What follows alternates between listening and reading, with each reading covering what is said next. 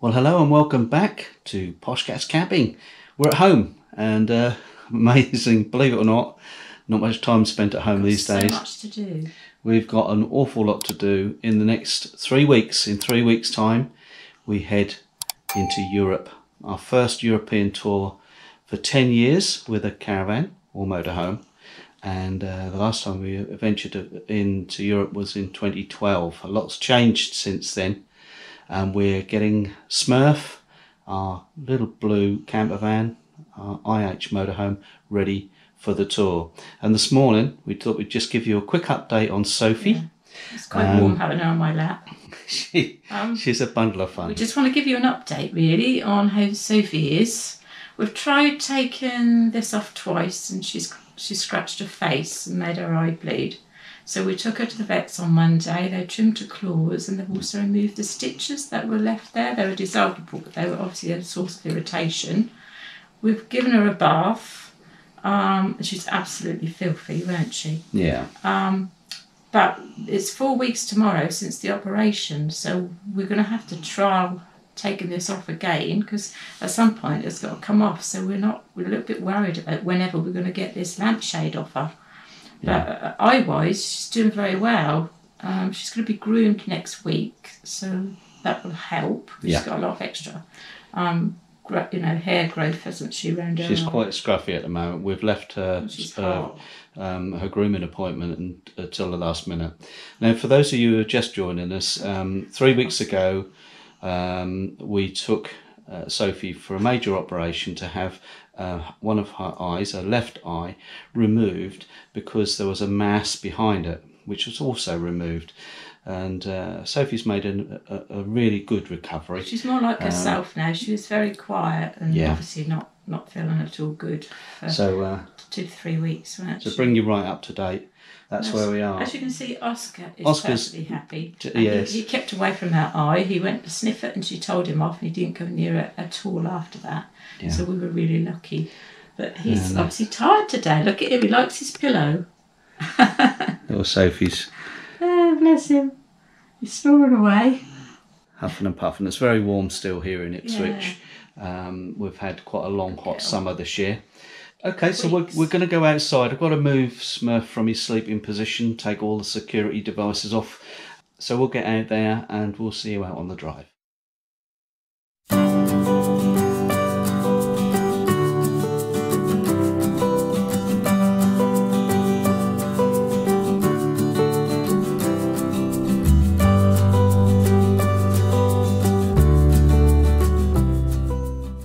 Just a quick update on Ethel, our little white car that we tow behind Smirf. Ethel had a little side swipe by another driver and she's been in the workshop and had all the little nicks and bumps attended to. And here is Smirf. This is our VW Crafter IH Motorhome, which is 6.83 metres long.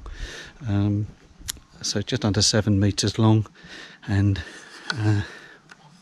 if you haven't seen it before, now is the time to have a good look at Smirf. We're going to be rummaging in the cupboards and we're going to open the boot just here very shortly. Brought the bike rack out because we're going to be taking bikes with us on the European tour. And moving into the van then, I think Sue is already in here. So a little untidy in here at the moment, but it's work in progress. And in the cab here, we've got 1 or 2 things laying on the seats, which I'll tell you about in a moment. The most obvious things that we've got to take is the crate that we use, the folding dog crate, which we use for travelling with the 2 Border Terriers. That folds up when we store that behind the seat here. Also Oscar's dog toys. There's one that's escaped there, look. And the power oak as well. And we were going to be taking the power oak. Solar panel. I'm not sure if I'm going to take the solar panel because it takes space up. We're going to be on site, so we'll have plenty of time we've to got some charge it. additions that we've bought, haven't we? Shall we do that first? I've bought some more of these bags. So I've got 4 this size, which is a medium size. They're really nice quality zip-up bags and they weren't expensive. And we've got 4 the large size. So the idea is that we roll our clothes up so that we know, like t-shirts, underwear, so we can easily access it in the cupboards. Otherwise everything just falls out when you open the cupboard door, doesn't it? So that's those. I bought some more pegs. I don't know how many to pack because we're going to be doing our washing because we're away for 6 weeks. I think we'll have to. I bought this washing line because I thought after being away 6 weeks we're going to need to have something pretty substantial to put a week's worth of washing in if we're going to do it weekly. So that's ever so lightweight and it's quite a substantial size. I've tried it in the garden already. It's a 4-arm, it's just 2 bits that you slot into each other, and what I like about that is the bottom of the legs have got a loop in and you get 3 pegs which are easy to hammer in, all colour coded so it doesn't fly over in the wind. So we've got to find space somewhere to store that. Now I need your opinion on this. Do I take an iron on holiday with me? This is a little travel one, a little steam one that I had for a present ages ago. I've only used it a couple of times. Did I buy that for you? Quite cute. I can't remember. Quite a cute little iron. It is fairly heavy. Yeah, it doesn't take up a lot of space. Yeah, we'll take it. So I'm just thinking some of my dresses are cotton and viscose and they're a bit of a mess. But anyway, we'll probably take that then. The travel towels. They're very lightweight, dry very, very quickly. These are the more luxurious ones that feel more like a towel. I've had these for ages, used to take them on holiday.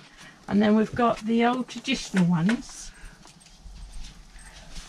They're really, really lightweight as well. See, I didn't want a lot of bulk in the cupboards, but we're going to be using swimming pools and things. So I have had a bit of a sort out a couple of weeks ago, and I've just left a couple of tea towels. We've got 3 tea towels, a couple of pillowcases, spare hand towel, and a little hand towel there. And then we've got our zip-up sheets. We take them as spares. And I've just packed a couple of sheets because I think if it's going to be too hot, we're not going to want to sleep underneath a duvet. So I have already sorted this cupboard out and got rid of loads of stuff. So what, dare I ask? Everything in here what's I need. in that green basket? Electrical bits. Oh. And that's at the back here is a hanger with lots of little pegs on. It's ever so lightweight. You can put all your socks and your knickers on it. Oh, yeah, I'll put my knickers on it. on the era. So that's staying there. Well, I have cut down a lot. Got my straighteners, hair dryer, toothbrush charger. We've got a spare socket. We've got all these. I'll put some in a little bag. Yeah. These extension charging leads, USB leads, and that little fan which you can carry around with you. It's brilliant. That is. You charge it up, USB chargeable, or you can have it on a long lead and plug it in and have it running overnight. So, and I've got a spare one of these, which is always handy.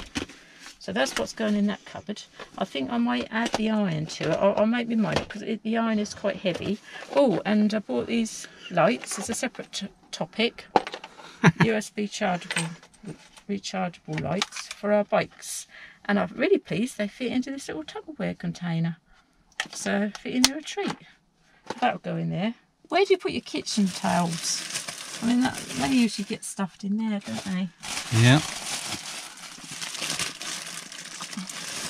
So that's that cupboard sorted. But this cupboard, chest clothes, we don't really have to do anything there. Obviously, he's going to have a lot more in there. Yeah. Just got a few shirts. We've got bags to put it all in, haven't we? Yeah. And this is it's still going to be the same. We haven't really changed that. That's our cupboard for all our bed linen. And I've added a couple of single sheets in case it's too hot. So we've got duvet toppers in there. We've got our duvets, all our pillows, and those sheets you've just described. And the extra sheet. This is no change there. It's my clothes. It's going to be a lot fuller. That is your clothes cupboard. My cupboard for my clothes. Right. So that's that. Yeah. Food cupboard. I've just got this little basket for odds and sods. A bit of pasta there. We do struggle to find enough space for the food, so Sometimes it spills over into the next bit of the cupboard. Yeah, all these cupboards go all the way through. There's no dividers in here. No. So that's a nice thing. You can tuck things in, longer things. This one, I've got rid of some of these tins because we've got all sorts of tins. I've got rid of the sugar one, yeah, and I've got rid of the coffee one. So I've just got a sachet of coffee.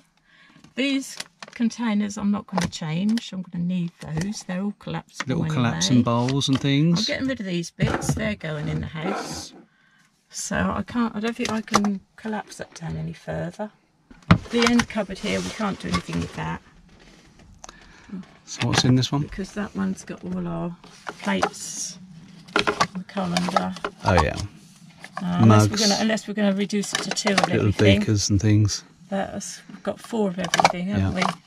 And tucked away in there, which I was looking for the other day, is a mozzie light, which will keep the mozzies off. Yeah. So that one, these cupboards, I don't think we're going to be able to do anything with them. But one thing I have bought, which probably could do with a bit of a tidy up, I have added extra bits. I bought, which is really useful. I had a job to get them, ice cube bags. They're really good because you just fill them with water, you tie them in a knot and stick them in the freezer, and they don't take up as much space either. And when you want the ice cube, you just open the plastic and pop it out. So I was really pleased I managed to get some of those. You've got your normal cutlery drawer here, which remains the same really. And the bottom one we tend to put foodstuffs. Now that look, there's a can of Ghost Ship in there. Oh, might steal that later. We probably won't be taking much canned food. I mean, there'll be a few things. When we go shopping in France, we'll be filling up that drawer and the cupboard that Sue just showed you. Well, we're now sorting the dog cupboard out. Much to my disgust when we went away last weekend, I forgot to top up the dog poo bags. So luckily Sheila came to rescue, didn't she? But yeah. I thought we're going for 6 weeks. We're probably going to need a lot of poo bags. Is there 50 in a pack? Yeah. I've got 5 packs. Do you think that's a bit excessive? No, I think that's fine. Yeah, we'll, another thing we bought the dogs, we bought 2 gel pads that they don't like laying on, but I'm sure they'll have to if I put one in the crate. And we bought them these coats. You call them vests. You soak them in water, cold water for a minute, wring them out, and then put them on the dogs. Bit of a job to get the sizing right, but it's better than nothing. So I bought those. They haven't worn them yet. Well, one of the things that we're supposed to carry when we travel on the continent is a spare pair of spectacles. So there we are. I've got my old ones. A little bit. The arm is a little bit broken, but nothing a little bit of sellotape can't fix. Hey, but it's a spare pair of specs, and they are prescription glasses. So I think the prescription's pretty much the same as the previous one. But you're supposed to carry a spare pair of spectacles for the driver. My turn to have a little sort out in this cupboard here, which is just below the electric panel, and above the fuse boxes are all in there. I'll show you what's in there in just a moment. But this one, quite a squeaky door, is quite a useful cupboard for keeping man stuff, right? So we've got the Britstop book. I think we'll probably take that out. We don't need that in Europe. The one thing I might need, because we're travelling with our Yorkshire friends, is my Yorkshire dialect book. I haven't got the French translation book yet, but I'll get one of those as well. Sudoku, and then there's some little post-it notes in there which we quite often use on maps and book for bookmarks and things. Nothing else in here at the moment, but oh, face mask. Then here I've got some Poshcats goodies. So in those boxes there I've got 4 mugs. Well, 3 mugs and some key rings, and then some battery chargers. This is an emergency face mask for resus, a shoe cleaning kit in the back there, and then in this box I've got my medication, things that I need to take to keep me well, and Now I'm going to tuck a couple more things in there, which are over here. I've got a little basket here with hand sanitizer, pocket size ones, really useful to have in your pocket when you're cleaning the toilet and things like that. I've got some lipstick things which are good for like chapsticks, but they're also good to protect you against the sun. And I've got the buzz off, which is like insect repellent. All these other boxes have just been cleared out. Sue wants me to keep this. This is a pack away backpack which we grab if we're just going to go to the shops. Really lightweight, it's just a fabric thing, but that I usually tuck down the side there.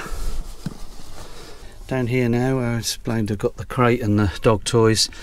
Just behind the curtain here is another cupboard, and in this cupboard we keep the dustpan and brush, and a little lap table which I use for my laptop with it's got beads on the back that fits in there. And then we've got all the electrics for the solar panel, 12 volt, and the mains fuse box, and then this is the charger which keeps the leisure battery and the van battery fully charged when it's standing on the drive. Also the solar charger is there, and the Wi-Fi connection for the solar charger is there. Okay, in this bag here we have a warning triangle, 2 high-vis jackets, and a first aid kit. And we're going to buy, we'll just check that in a moment, we're going to buy the breathalyzer kits that you need to travel on the continent, and also I'm going to add in another triangle because some countries require you to carry 2 triangles, and they will go in here.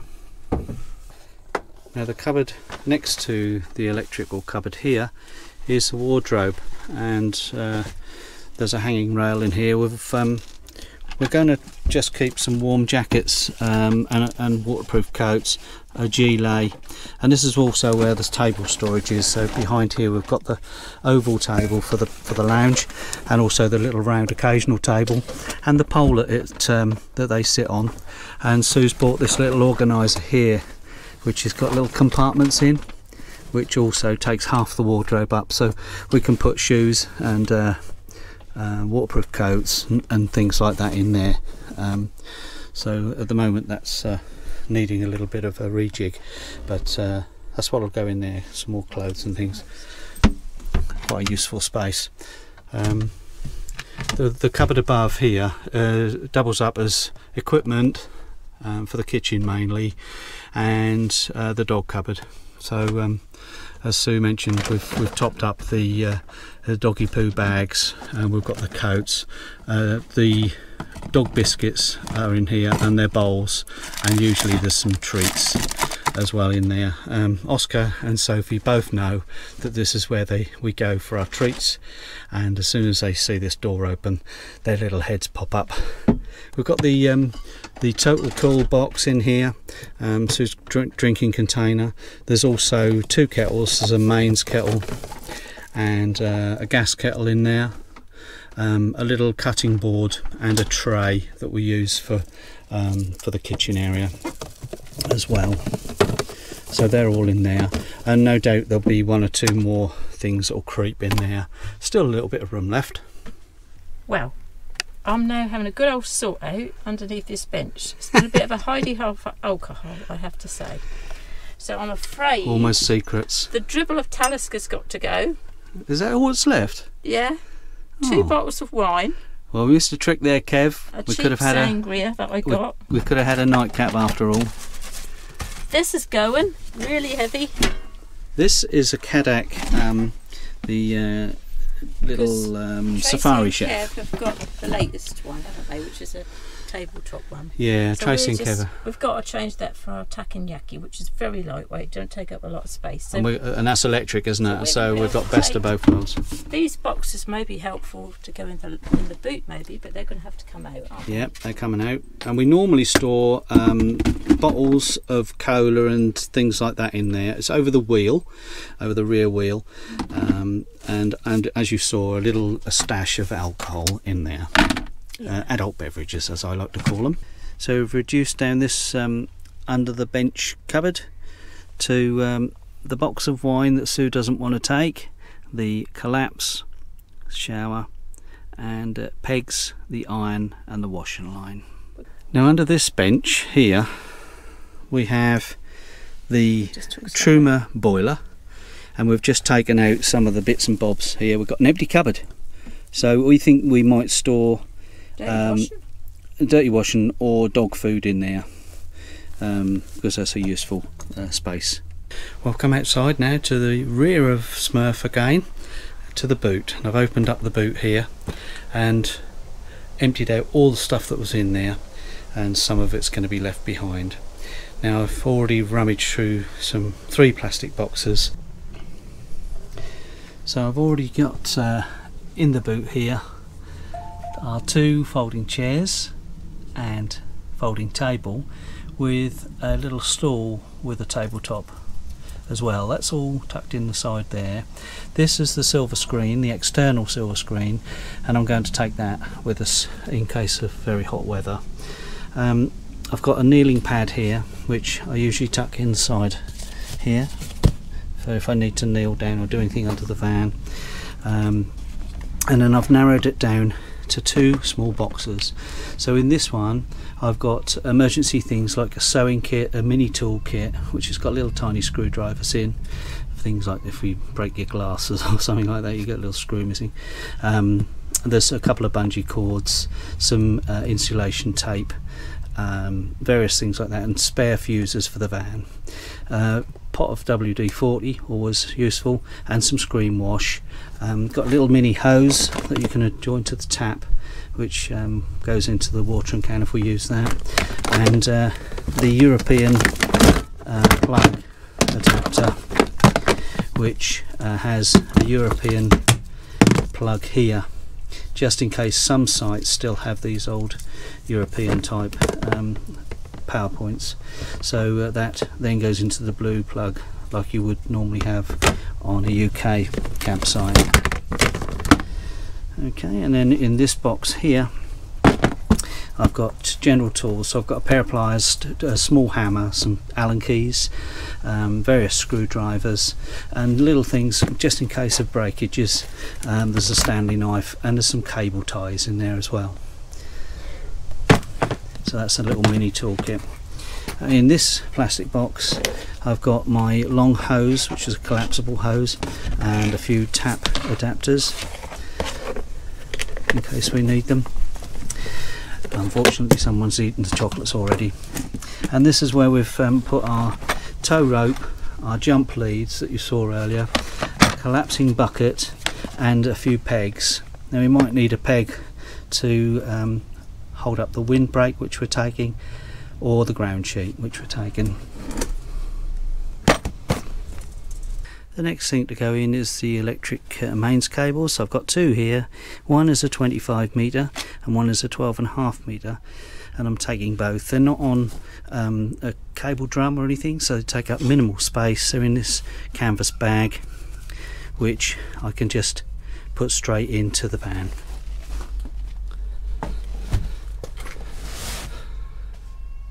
There's also a wind blocker, our collapse grey waste pipes, and the mat that we use for sitting out on if the grass is a bit muddy or dusty, or if we're on gravel. It's much more comfortable to sit on the mat.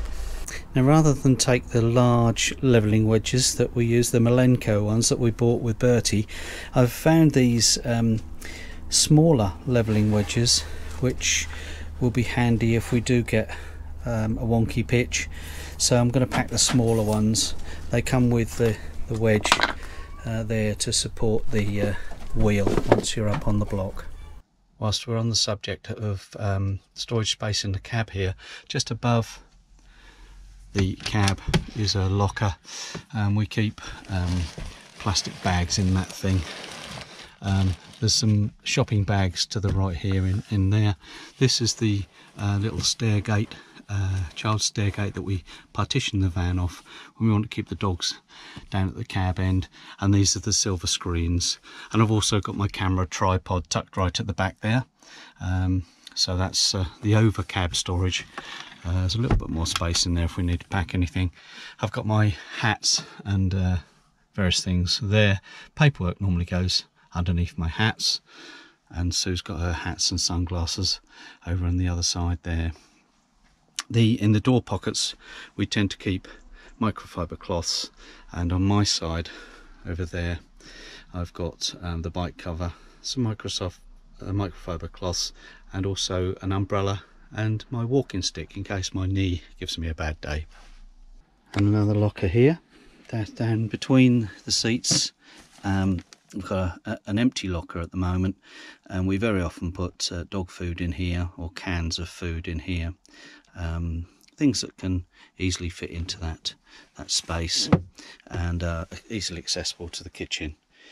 There's a few towels we keep for if the dogs get wet, or if we've got mucky shoes, we can walk onto those. And we always use the bin in the door for dog leads and harnesses.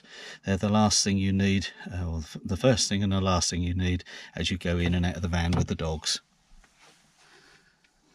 Well, that's a good look round all our cupboards as we prepare for our journey to Europe. Kevin and I will be doing a separate video for the essential items for European travel. They include all sorts of things like your insurance, like the covers for the headlights, and all of the other things that you need when you've got a van and you're going into Europe. It's going to be a short, punchy video which will just give you a shopping list of all the things not to forget when you're travelling. That's in another video coming up very shortly. So if you've got this far, thank you for watching Poshcats Camping. We're getting very excited about our tour. We'll see you on the next one when we're going down to Folkestone, and we're staying at the Black Horse campsite the day before we travel across on Eurotunnel. We'll see you there. Take care. Bye bye.